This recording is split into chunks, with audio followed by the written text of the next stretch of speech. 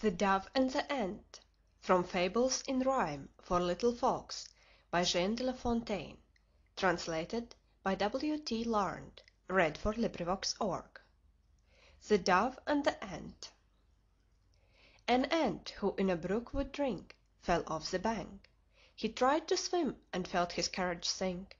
This ocean seemed so wide. But for a Dove who flew above, he would have drowned and died.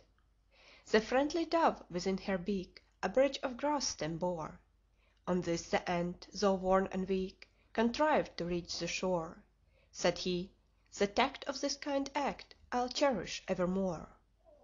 Behold, a barefoot wretch went by, with slingshot in his hand. Said he, "You'll make a pigeon pie that will be kind of grand." He meant to murder the gentle bird who did not understand. The Ant then stung him on the heel, so quick to see the sling. He turned his head, and missed a meal.